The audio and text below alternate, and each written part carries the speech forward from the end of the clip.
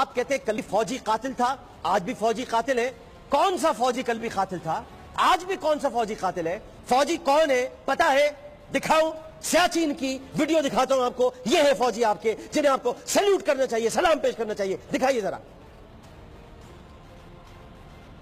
یہ ہے سیاچین، پاک فوج کا وہ سب سے بڑا محاذ جو اس وقت بلند ترین پہاڑیوں پر ہے. یہاں پاک فوج سجدہ کر رہی ہے. اگر یہ اپنے سر سے ٹوپے اتار دیں، اگر یہ گلوز اتار دیں تو ان کی انگلیاں کٹ کر گر جائیں، ان کے کان کٹ کر گر جائیں. یہ وہاں پر بھی اللہ کی عبادت کر رہے ہیں. ان کی آنکھوں پر چشمے اس لیے نہیں لگے ہیں، یہ آنکھوں پہ چشمے اس لیے کہ آنکھیں باہر نہ نکل جائیں. اس محاذ پر یہ لوگ اپنا وقت کس طرح گزارتے ہیں؟ آپ کی سرحدوں کی حفاظت کر رہے ہیں. کسی میں ہمت ہے کہ اس محاذ پر پہنچے، یہاں تک جائے اور جا کر بھارت کو منہ توڑ جواب دے. یہ ہے آپ کی فوج جن کو آپ قاتل کہہ رہے ہیں. یہ ہے آپ کی فوج جو دشوار گزار راستوں سے گزرتی جا رہی ہے، جو پاکستان کی حفاظت کر رہی ہے، جو پاکستان کے دفاع کے لیے کمر بستہ ہے. آپ ان کو کہہ رہے ہیں کہ کل بھی فوجی قاتل تھے، آج بھی فوجی قاتل ہے. اگر یہ قاتل ہے تو پھر اس ملک میں قتل عام کو بچانے والا کون ہے؟ اگر یہ قاتل ہے تو پھر اس ملک میں حفاظت کرنے والا کون ہے؟ اگر یہ قاتل ہے تو اس ملک کا دفاع کرنے والا کون ہے؟ اگر یہ قاتل ہے تو اس ملک کی سرحدوں کی حفاظت کرنے والا کون ہے؟ اور اگر ان کو قاتل کہا جائے گا تو جو ان کو قاتل کہتا ہے وہی پاکستان میں سب سے بڑا قاتل ہے، کیونکہ یہ فوج پاکستان کی حفاظت کر رہی ہے، پاکستان کے لیے کمر بستہ ہے،